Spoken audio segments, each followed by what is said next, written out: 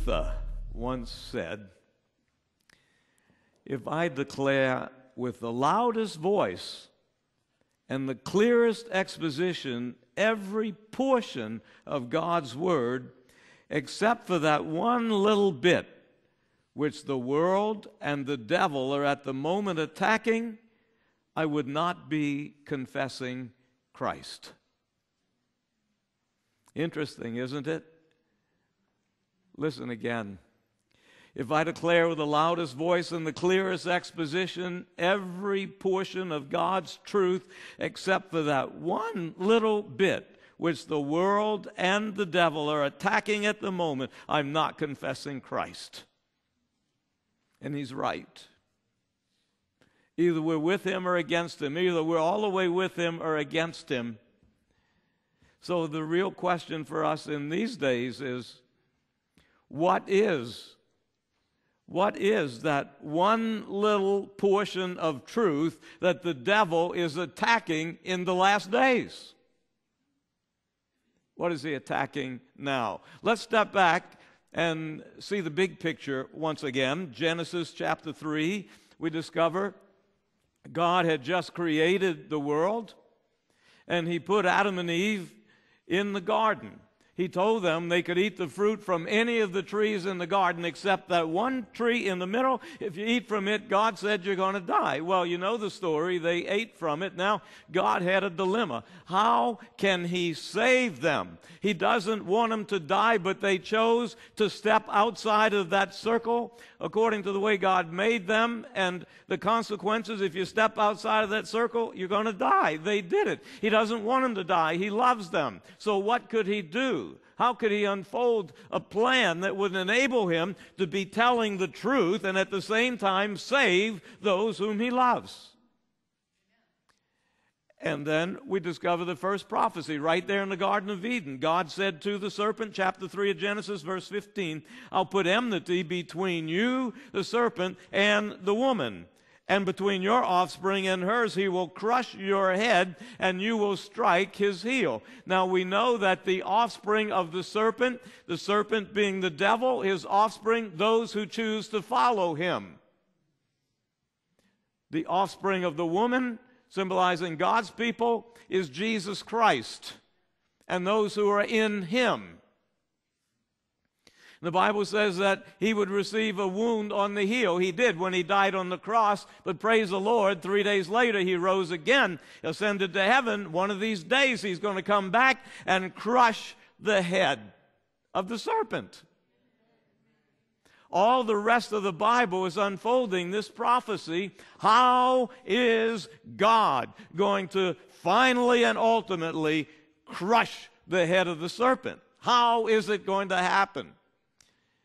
Well, we come to the climax of that prophecy in Revelation chapter 12. In Revelation 12, another bit of background, verse 7, there was war in heaven. Michael and his angels fought against the dragon. The dragon and his angels fought back, but he was not strong enough. They lost their place in heaven. Ancient serpent, called the devil or Satan, who leads the whole world astray, was hurled to the earth, and his angels with him. Bad news for earth. Bad news for us. What's he doing? When he was hurled down to the earth, he pursued the woman who had given birth to the male child. Now, the woman symbolizes God's people. So he pursues the woman who had given birth to the male child. Then, in verse 13, when the dragon saw he had been hurled to the earth, he pursued the woman who had given birth to the male child.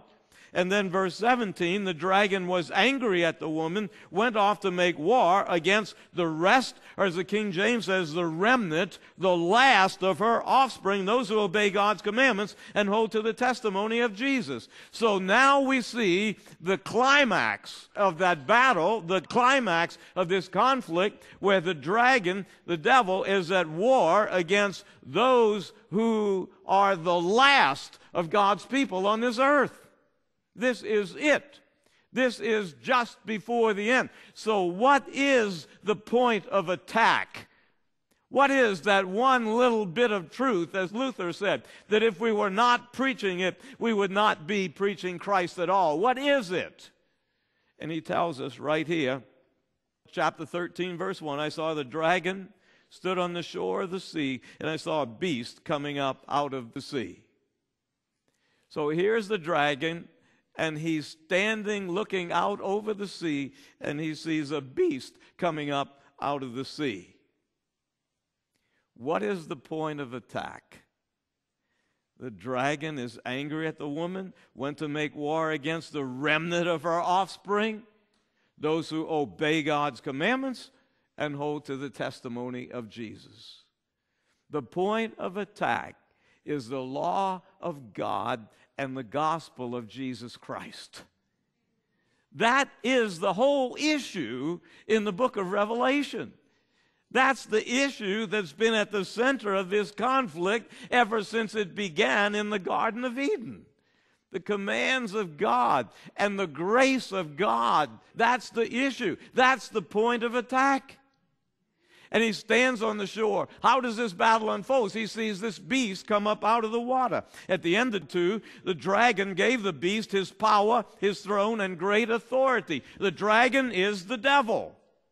But he never works as the devil. He works through human instruments. And in Revelation 12, we discovered he was the pagan Roman Empire. He was working through the Roman Empire. And it was Rome who gave his authority to the beast. When Constantine gave the Bishop of Rome his power, his throne, his great authority, we discover that Rome became a nation, but not just a nation, it was a church, a joining together of the church and state to enforce her doctrines, to enforce her particular brand of worship. How effective was it? In verse 8, all of the inhabitants of the earth will worship the beast, except for those whose names are written in the book of life belonging to the Lamb. That's how powerful. Almost every person on earth is going to be willing to worship the beast. How? How does it happen? Verse 11, another beast comes out of the earth. Now, this one's the false prophet. We know that. We haven't identified him yet. That's coming up here quicker than you think, but we still don't need to know who he is to see what he does. He has 2 horns like a lamb, but he spoke like a dragon. So he looks like a lamb, a Christian power. Remember, a beast is a nation. So here's a Christian nation, a Christian power that looks like a lamb, but he speaks like the dragon, and he made the earth and its inhabitants worship the first beast. How does he do it? Verse 13, 2 weapons. Verse 13, he performed great and miraculous signs, and by the power of the miracles he deceived the inhabitants of the earth. The second weapon, that he caused all who refused to worship the image to be killed. So the false prophet uses deception, and he uses force. He uses force to try to force with a death decree the world into worshiping the beast. He is so successful that practically the whole world is going to acknowledge Rome's authority and demonstrate that by the way they worship. The whole world, except for those whose names are written in the book of life belonging to the Lamb. We need our names written in that book. Amen.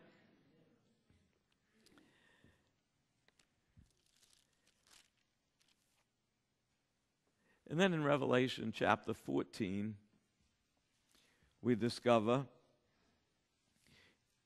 the answer to the question that was raised in verse 4 of chapter 13. This beast, this power, this church, state, nation is so powerful that men worship the beast, asking in verse 4, who is like the beast? Who can make war against him? Who can stand against him? The answer to that question is surprising. The beast is portrayed as a beast with 7 heads, 10 horns. Horrible-looking monster.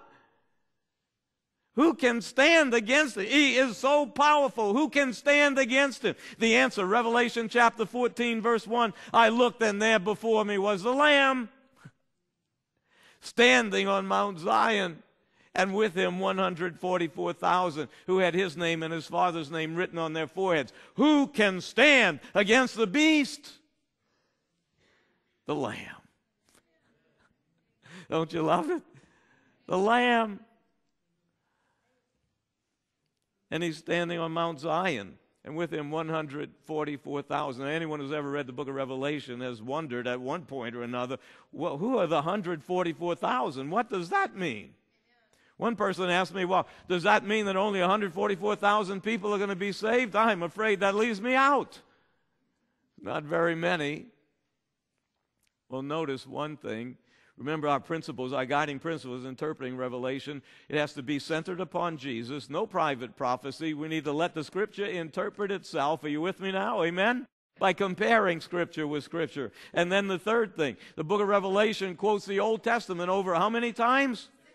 Over 600 times. We have to put all this together. Number 4, the book of Revelation is a symbolic book. He symbolized what is going to happen in the future. So we have to interpret the symbols and assume that Revelation is symbolic unless it's obviously clear that it isn't. So here's 144,000, the Lamb standing on Mount Zion with 144,000. We know that the Lamb is a symbol, isn't it? I mean, he's not concerned about a real lamb standing on the mountain. The lamb is Jesus Christ. So the lamb is a symbol. Mount Zion. What is Mount Zion? In the Old Testament, and this is very important to see, in the Old Testament, Mount Zion was the Temple Mountain. That's the place where that was the focal point of Israel's worship. That's where the sanctuary, the temple was. That's where they offered the sacrifices of the lambs. So Mount Zion was the center of Israel's worship. That's where the temple was. But in the New Testament, that temple was destroyed. The sacrifices are ended. Jesus is our Passover. Jesus is our lamb. So what is Mount Zion now? Hold your place in Revelation. Turn to an awesome verse in Hebrews, Hebrews chapter 12. Hebrews 12th chapter, verse 18. You have not come to a mountain that can be touched. Moses went up on the mountain, a real mountain. It could be touched. It was shaking and lightning strike. No, you haven't come to that kind of a mountain. Well, what have we come to? Verse 22. You have come to Mount Zion, to the heavenly Jerusalem, to the city of the living God. You have come to the church, verse 23, of the firstborn, whose names are written in heaven. You have come to God. You have come to Jesus. Now notice, he's writing to the church, and he's saying, you don't go to a mountain that can be touched, a real mountain. No, you come to Mount Zion, the heavenly Mount Zion, the heavenly Jerusalem, the city of the living God. You've come to the church of Jesus Christ. You have come to Jesus. So all of those in the New Testament times, that's us who have come to Jesus, all of us who have come to Jesus have come to Mount Zion. Mount Zion, then, is a symbol in the New Testament for the church of Jesus Christ. You have come to Mount Zion. You have come to the church of the firstborn. So those who come to Christ are on Mount Zion now. You say, well, I don't feel like I'm on Mount Zion right now. No, but you are citizens of Mount Zion right now. You are citizens of the New Jerusalem right now. One of these days when Jesus comes, he's going to take us and we are going to be there physically. But in the meantime, we are legally citizens of the New Jerusalem and we are on Mount Zion because it's a symbol for the church of Jesus Christ. It's like adopting a baby. You can go through all the paperwork, you can pay all the fees, you can sign on the bottom line after months and months of work, and that baby is yours already. But not until you go to where he is and pick him or her up and bring her back into your home and put her in her bed. Now she's finally yours. You see, you sign the papers, she's there already, yours. But not yet. Not until you put her in the bed. Now you know she's really yours. Well, we come to Christ. We are citizens right now. Legally, we are citizens in the New Jerusalem. That is your home. You have the deed. You belong there. Not yet, because not until he comes and we're walking on those golden streets, now we will really be there. And so Mount Zion, then, is the symbol for the church. Let's go back to Revelation 14. The Lamb is standing on Mount Zion. That's Jesus in the center of his church. Right exactly where you'd expect him to be, isn't it? 144,000, who are they? Well, if Jesus, the Lamb is a symbol for Jesus, Mount Zion a symbol for the church, then the 144,000 must be a symbol too. Do you want to know what it symbolizes? Well, keep coming. For those of you watching on TV, keep watching. Don't have time to do all that now. Lamb is a symbol. Mount Zion is a symbol for the church. The 144,000 are with him on Mount Zion. What else does it say about them? Verse 4. Or actually at the end of verse 3, they're singing a song. No one could learn that song except the 144,000 who had been redeemed from the earth. So they have already been redeemed from the earth. Here is a picture, a snapshot of those who are going to be redeemed from the earth, but it's a picture in advance of them. They had been redeemed. So John is looking way into the future, to the end of time, and he sees those who have been redeemed from the earth standing on Mount Zion with Jesus.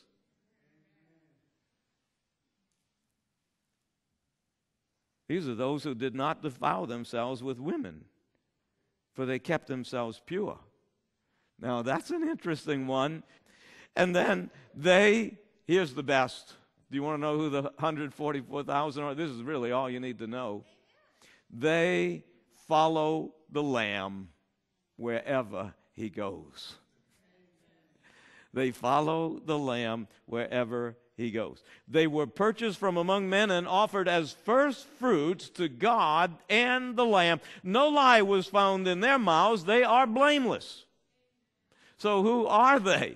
They are the ones who are ultimately going to be redeemed, and John is seeing them in advance on Mount Zion. They're the ones who follow the Lamb wherever he goes. They're first fruits of the harvest. Now in the Old Testament, every harvest they would take the first fruit, the first cutting of grain, the cream of the crop, the best, and they would offer that to God. Well, Jesus was the first fruit. Now, those who are in Christ are shown as being with him, the first fruit of the final harvest when Jesus comes to take his people. Watch. The end of chapter 14, verse 14. I looked, and there before me was a white cloud, and seated on the cloud was one like a son of man. Who's that? All right, that's Jesus. And then he had a sharp sickle in his hand. An angel came out of the temple and said, the time to reap has come. Put in your sickle and reap, for the harvest of the earth is ripe. So he swung his sickle on the earth, and he harvested the earth. The grain is ripe. Jesus said in Matthew 13, the harvest of the wheat. The harvest is the end of the world. The grain is ripe. Jesus comes to take his harvest. That's what we're looking forward to. Amen? And so the 144,000 are offered as first fruits to God. They're part of the harvest. But there's another harvest in Revelation 14. Verse 17, another angel came out of the temple in heaven, and he too had a sharp sickle. And another voice a loud voice called out to him with a sharp sickle, take your sharp sickle, gather the cluster of grapes from the earth, because the grapes are ripe. In verse 19, the angel swung his sickle on the earth, and he gathered the grapes and he threw them in the winepress of God's wrath, and they were trampled in the winepress outside the city. So we have two harvests, don't we? A harvest of grain and the harvest of grapes. The grain is the harvest of those who follow the Lamb, Jesus Christ, wherever he goes.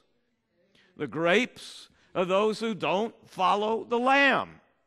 The righteous, the wicked, the good, the bad, however you want to call them. God's people, the devil's people, those who follow the devil, those who follow Jesus. Two distinct groups at the harvest time. So the harvest is good news for the grain and bad news for the grapes. I don't want to be a grape. I want to be grain, don't you? The grain is ripe. The grapes are ripe. The harvest time has come. Notice the picture.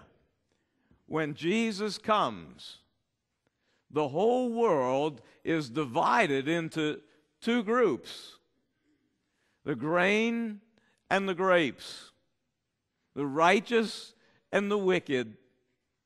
There is nothing in between.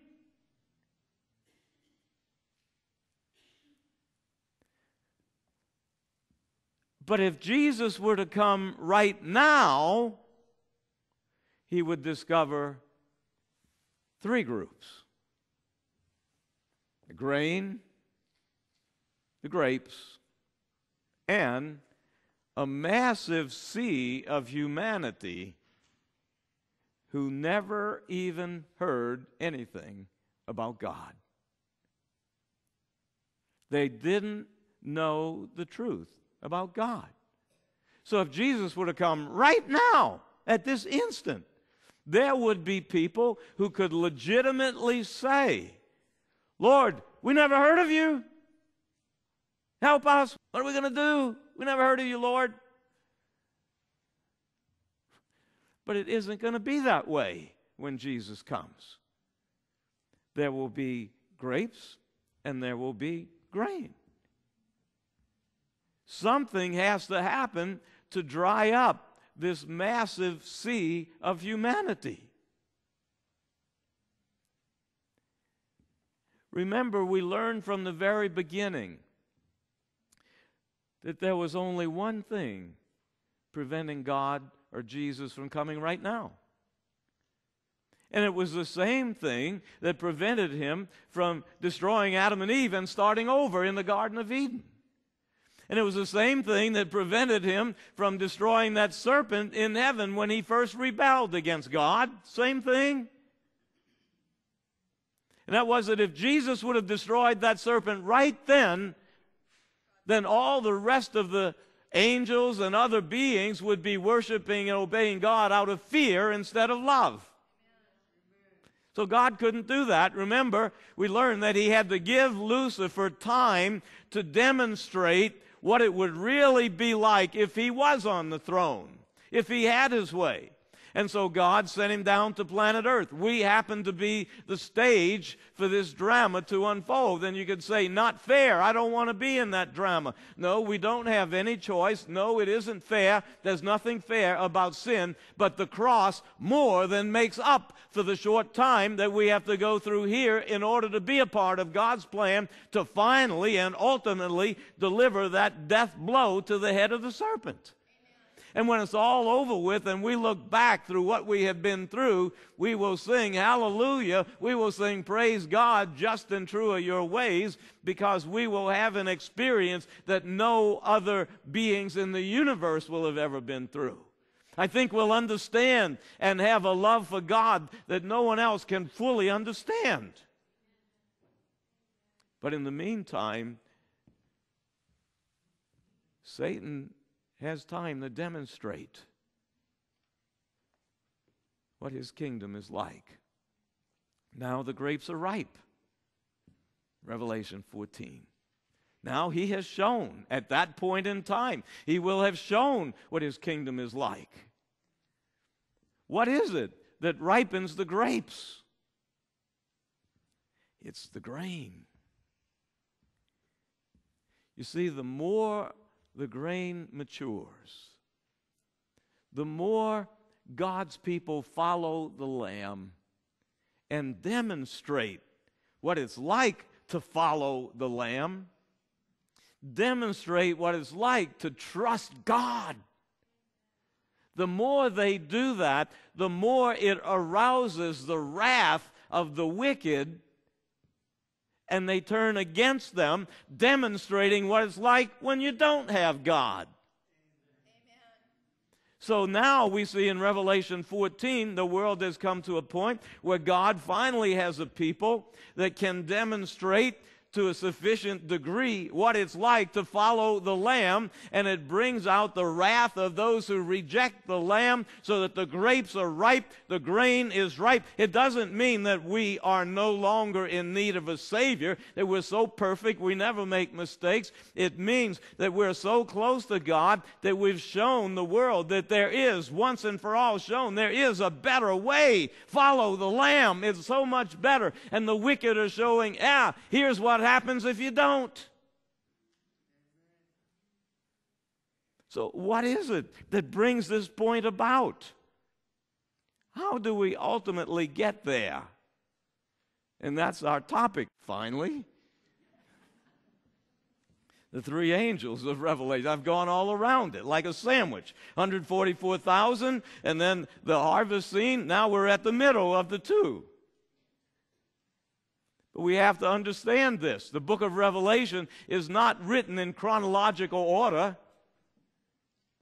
The book of Revelation is written by Jews. Even though they used Greek to write, they were Jews and they thought like Jews. And the Jews think in what we call parallel principles. But in the parallel principle, what they'll do, they'll give you the big picture of what happens, and then they go back and fill in the details of how it got there. The 144,000 on Mount Zion with the Lamb, that's the big picture. They are redeemed. They have been redeemed. They're there. That's what John sees is going to be in the future. How did they get there? Now he comes back and shows how it happens. It's like, if I can use a worldly illustration, it's like watching a football game on television. I mean, some of you have done that, right? So let's suppose the quarterback steps back and throws a long touchdown pass. What is the next thing you see on the screen? I heard it. Instant replay. Instant replay. The cameras go back and show you what happened. Usually, it's not exactly the same thing you just saw.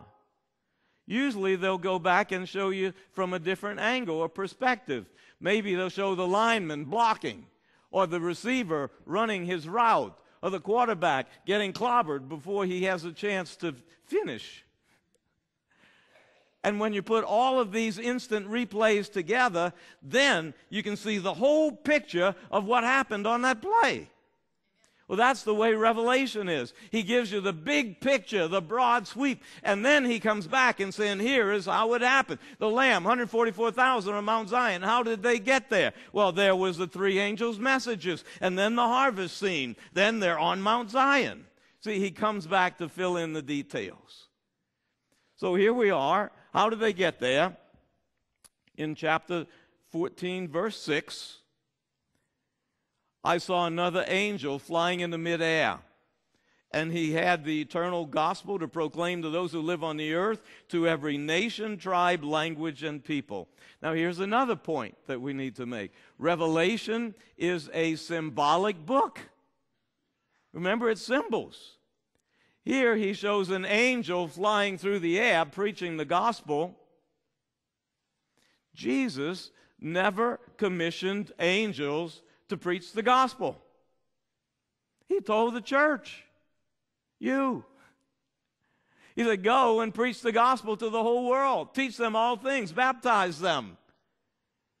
And so angel, the Greek word angel, angelos, really means messenger. The angel is God's messenger to the world. In the last days, God's messenger is his church.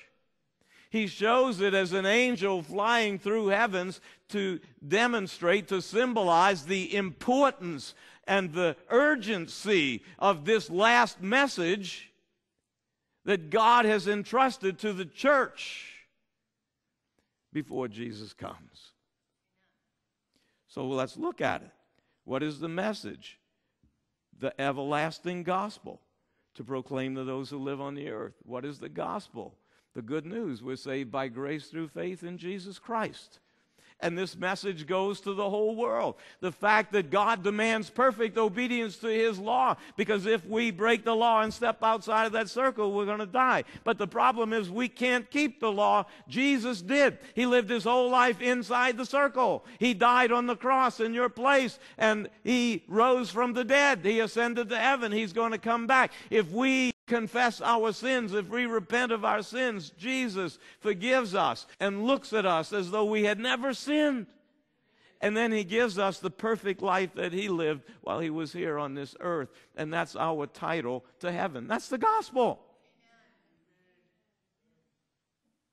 So this angel has the good news about Jesus, the everlasting gospel. Same gospel that was preached in the Old Testament is the gospel that we preach today. But there's something unique about this gospel. Not the message. The message of the gospel never changes. And that is that you're saved by grace through faith in Jesus. That will never change. But there is something different about this proclamation of the gospel of the first angel. What is it? Listen. He had the eternal gospel to proclaim to those who live on the earth. Who does He preach to? Every nation, tribe, language, and people. Who does that leave out? Every living being on this earth is going to have the opportunity to hear the truth about God before Jesus comes. Every living being. No one will be able to say, God, I didn't know. I never heard before. No one. Because every nation, tribe, language, and people are going to have the opportunity to hear the good news about Jesus before He comes. No excuses. Not everyone's going to listen, but they'll have an opportunity to hear.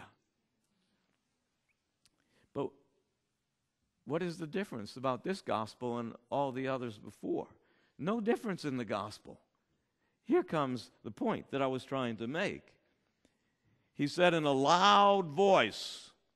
Did you hear that? He said in a loud voice. Sometimes people ask me, preacher, why do you preach so loud? Well, I don't know if you noticed it or not, but every place in Revelation where God has something important to say, He says it in a loud voice. Well, I have something important to say. So I have a loud voice. He said in a loud voice, fear God and give Him glory, because the hour of His judgment has come. That's it. The hour of His judgment has come. Up until this time, no one could say, here's the gospel, because the hour of God's judgment has come. But now we're looking at a time when those preaching the gospel can say the hour of God's judgment has come. James, in James chapter 2, said, speak and act as those who are going to be judged in the future by the law. But John sees a time when the gospel is preached in the setting of the hour of God's judgment has come. So something happened between what John saw and what James wrote. And that is that it is now the judgment hour. So we're looking ahead from John's point of view to the judgment hour. And I'm going to show you we are living in the judgment hour right now. So we're looking to our own time, and the gospel is being preached, for the hour of God's judgment has come. If there was ever a time that we need the gospel of Jesus Christ, that time is during the judgment hour. Amen? So fear God. Remember, this is the same time that the beast is doing his work. And the whole world is scared of the beast, saying, who can stand against him? So God has a voice, God has a people that says, fear God, not the beast. Maybe he can take your life on earth. But there's more. There's more. Second angel followed, and he said, oh, I'm about to skip the most important part here. I don't want to do that. He said, fear God, give him glory. The hour of his judgment has come. Worship him who made the heavens, the earth, the sea, and the springs of water. So just at this right time, and I'm going to show you coming up here, it started about the time Darwin published his book, The Origin of Species. God would have a people that would go to the whole world and say, the everlasting gospel, announce the hour of God's judgment has come, a sense of urgency, worship God, the creator of the heavens and the earth. Worship the creator. The beast is just a creature. Don't be afraid of the beast. Worship the creator. Fear God. Now, the fear of the Lord is not like, I'm scared of God. The fear of the Lord is to stand in awe of God. A God who is just, who can't allow people who don't trust Him to live their lives in a certain way that hurts other people. He can't allow that to go on and on forever. He is just. He will put an end to sin. But He's a God who has demonstrated by sending His own Son to die on the cross that He loves you, and no one needs to be lost. We stand in awe of a God like that. Not to be afraid, but the Bible says it's His strange act when He finally destroys the wicked. One day, I was visiting out with a pastor. He came to pick me up to go out and visit some people. And when we were getting in the car, I saw my neighbor's dog.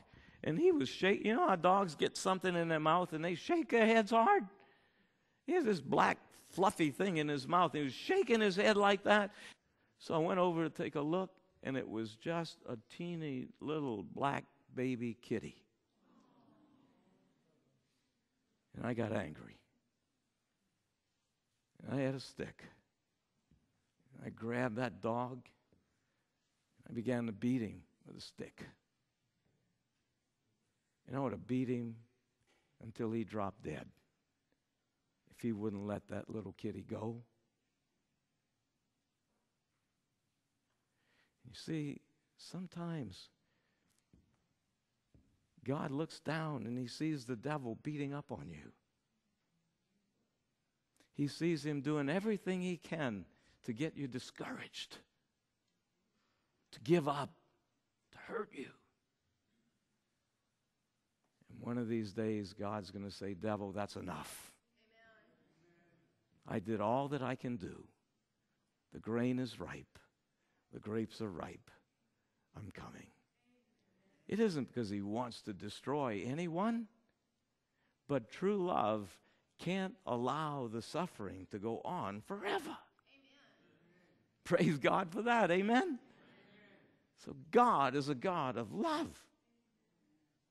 And then the second angel followed and said, fallen, fallen is Babylon the Great. She's made all the nations drink the maddening wine of her adulteries. Babylon has fallen. That on Mount Zion, men worship the Creator of the heavens and the earth. Babylon, since Babylon has fallen, in Babylon, men worship the creature, who is the beast. And that's why the third angel says, if anyone worships the beast and his image and receives his mark on the forehead of the hand, he will also drink the wine of God's fury, poured full strength into the cup of His wrath. He'll be tormented with burning sulfur in the presence of the angels and the Lamb. Smoke of their torment rises forever and ever. There's no rest day and night for those who worship the beast. Interesting. Those who worship the beast, no rest. Those who worship God, rest. Wonder why He said it that way. But now we can see that it isn't enough to just proclaim the truth. It isn't enough to just say the gospel. Jesus loves you. He died for you. It's not enough because John and God knew the time was coming. God knew it was going to happen when there would be so many false prophets proclaiming a false gospel that He needed someone to point out the difference between truth and error. And it isn't a coincidence that it's happening at a time when practically everyone now is saying that if you teach that someone is wrong, especially their religion, their faith, then you're hateful. But I would rather let somebody know that they're being led down the wrong path and be called hateful than to just let them go. And that's why God said He has 3 messages and then a warning. If you don't listen, if you do worship the beast, some bad things are going to happen that you really don't want. Please worship the Creator. It's God pouring his heart out. You see, the three angels' messages force the whole world to either one side or the other. Follow me. The beast is doing miracles, deceiving people into acknowledging his authority over God's. And the whole world's going for it. Not just with deceptions, but with a death decree, we learn. Worship the beast or you'll die. So you see, there can be no straddling the fence. No, sometimes people tell me, Pastor, I don't know what to do. You know, I've been studying the Bible. It's just so much different from everything that I've been taught, and yet it's true. I can read it in there, but I can't change. I've been doing this too long. I can't make up my mind. I can't decide. Can you help me? Bless your heart. If you can't decide, somebody else is going to do it for you, and it won't be God, because he doesn't force. Only the beast forces. So worship the beast or you'll die. That's going to go to the whole world. There'll be no straddling the fence anymore. Oh, well, I don't know what to do. Bang! You're gone. Worship the beast or you'll die. But at the same time, the third angel says, but if you worship the beast, you're separating yourself forever from the love of God. Now, they may take our lives here on this earth, but they can't take our place up there. But folks, you have to believe that by faith. The time is coming when you may see people die because of their faith. And the only way we can know that, hey, if I die here, I have a place up there, is by faith in Jesus Christ. That's why we have to spend time in this book. The whole battle is over faith and trust in God. And so this is God's way of forcing the whole world to decide. He will never force you to love him. He'll never force you to worship him, but you will be forced to choose. And that's what the mark of the beast is all about. It's all about those who try to straddle the fence. Now it's time to, like they say, either fish or cut bait. It's decision time. I just want to go back for a moment and review the gospel of Jesus Christ, because we've talked about some hard things, and I like to leave on a positive note. My favorite place, my favorite text that talks about the gospel, that's the first angel's message. It is by grace, Ephesians 2, you know that one, verse 8.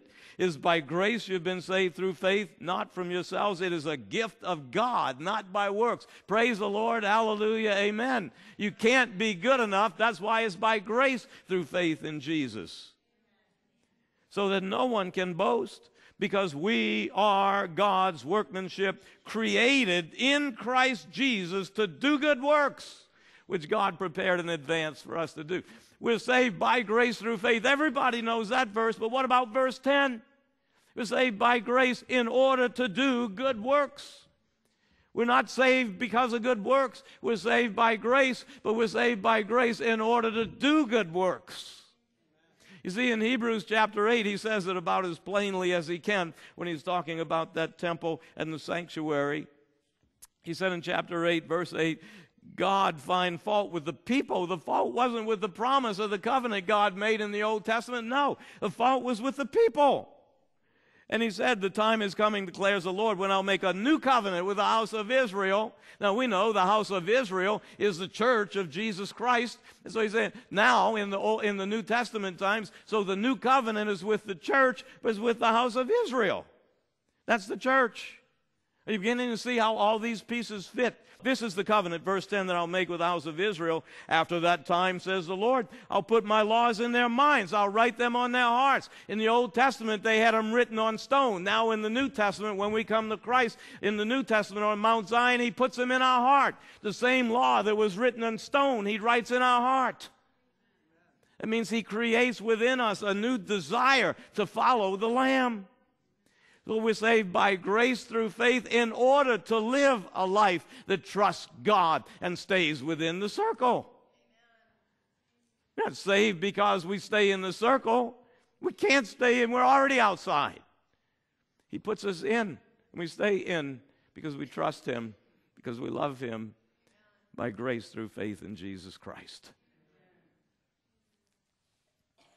So we keep the Sabbath not in order to get saved, but because it's written in our heart. It was in stone, now it's in our heart.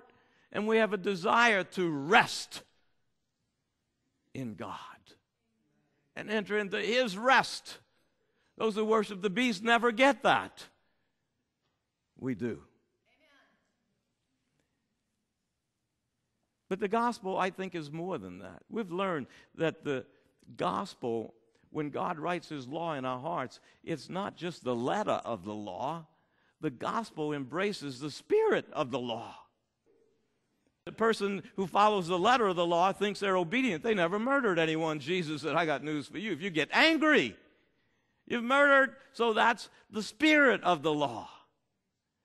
And the spirit of the law is far more and far more far-reaching than the letter of the law. Look at Titus. And the reason I'm going to do this now is because we're looking ahead to a time when the deceptions and the force will be overwhelming for those on this earth to worship the beast. The whole world's going to go after him except for a few. We want to be among the few whose names are written in the book of life. Amen? And so now I want to talk about what is it going to be like? Those who follow the three angels' messages, what are they going to be like? What can they do to strengthen themselves or let God strengthen them to be strong enough to stand against the beast? In verse 11, a little book of Titus, chapter 2, verse 11, for the grace of God that brings salvation has appeared to all men. That's Jesus. But watch this. Here's the gospel, the grace of God.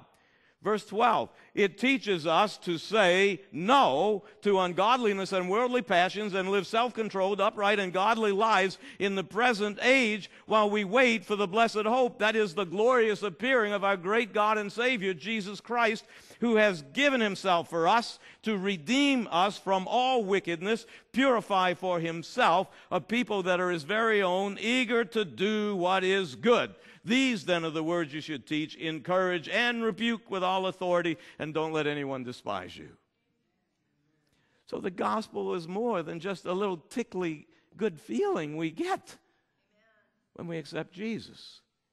The gospel teaches us to say no to ungodliness and worldly passion, to live upright lives now in this present age while we wait for the blessed hope. What is the blessed hope of the church? He tells us the glorious appearing of our great God and Savior Jesus Christ. So while we, the church, are waiting for the glorious appearing of Jesus, the gospel teaches us to say no to ungodliness and worldly passion and live an upright life. What is the ungodliness? What is the worldly passion the gospel teaches us to say no to? Well, you don't have to go far. Just look at the marquees at the neighborhood theater. Oh, don't look at them. You don't really need to. You know what's there.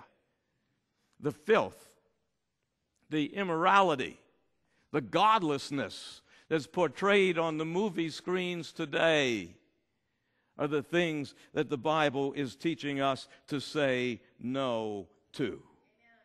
The movies portray drugs, crime, violence, immorality, homosexuality, unfaithfulness as something that's normal, natural. And God says, flee from it all. And I want you to know that the Hollywood script writers do not have your spiritual well-being in mind when they plan a movie. And I believe that as Christians, it's time that we stand on our guard and watch what we put into our minds, because the devil is trying to do everything that he can in order to deceive you into thinking that wrong is right and right is wrong.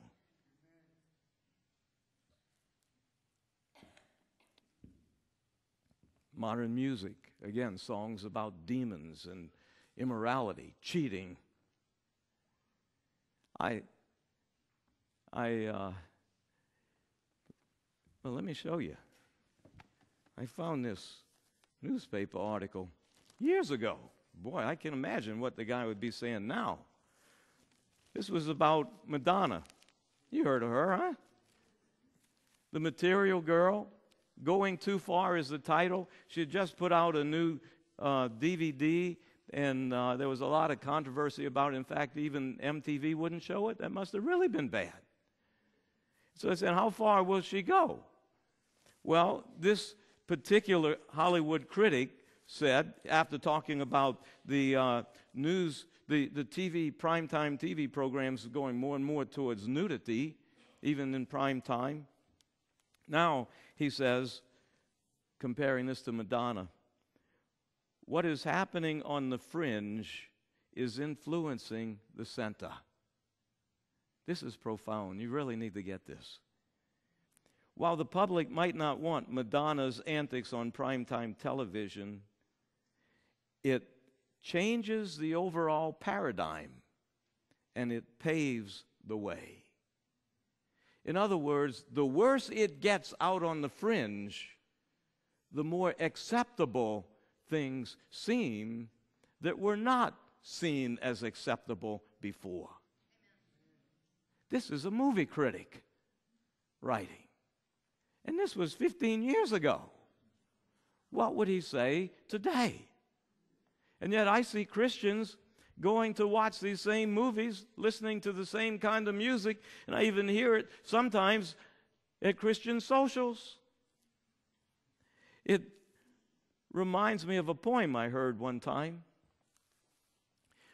Vice is a monster, so frightful and mean, to be hated, it need only be seen. But seen too often, we become familiar with its face. First we abhor, then we endure, then we embrace. And it's so true. Ask yourself, are you watching things today you never would have watched 5 years ago? I think it's time that we start paying attention to what we put into our minds. What else can we do? How can we be prepared? Turn to 1 Corinthians. And remember, keep it in the context. We're not trying to figure out what we can do to make ourselves acceptable to God. That's a done deal. Jesus already did it.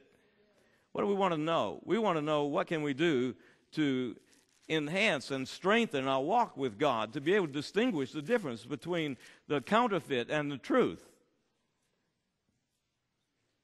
In 1 Corinthians chapter 3, verse 16, don't you know that you yourselves are God's temple and that God's Spirit lives in you? If anyone destroys God's temple, God will destroy him, because God's temple is sacred and you're that temple. God wants us to watch what we put into our bodies, because our bodies are the temple of God. Here's another one in 1 Corinthians chapter 6 this time, in the last verse of the chapter, 20. He says, you're not your own, you're bought at a price. Therefore honor God with your bodies. Take care of your bodies. You're not your own. Jesus paid for you.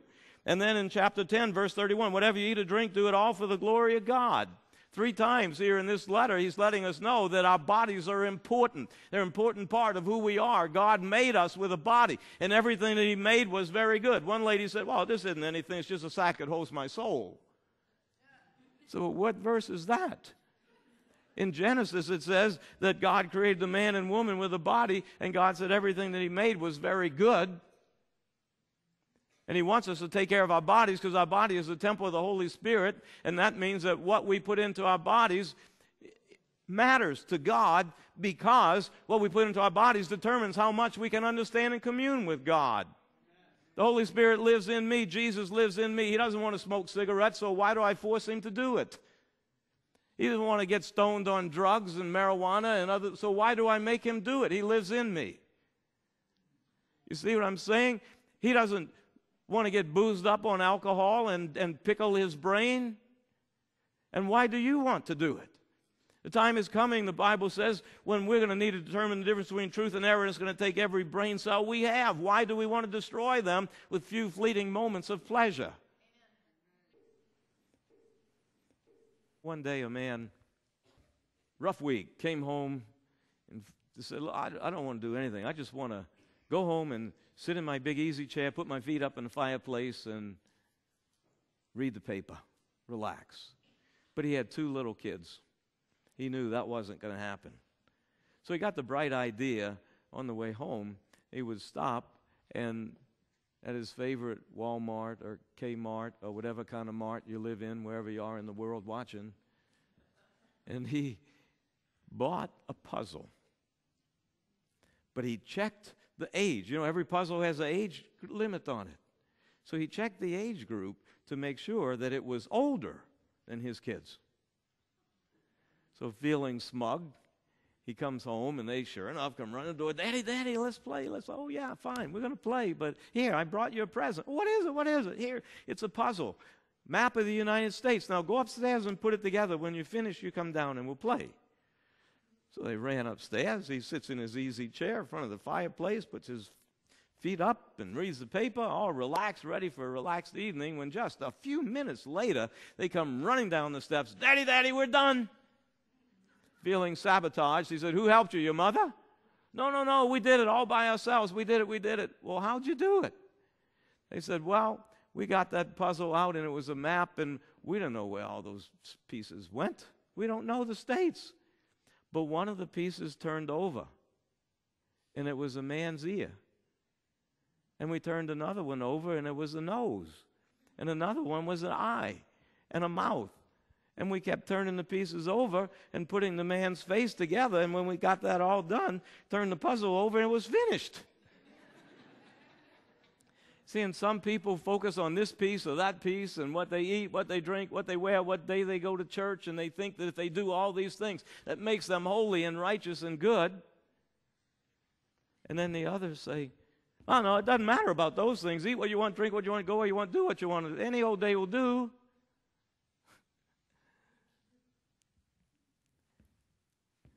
But those who focus on the man's face and spend their time thinking about Jesus will discover what to do and what not to do, because they love him and they trust him.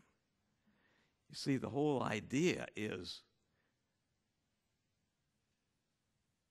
to turn your eyes upon Jesus. Look full in his wonderful face, and the things of earth will grow strangely dim in the light of his glory and grace. Follow the Lamb.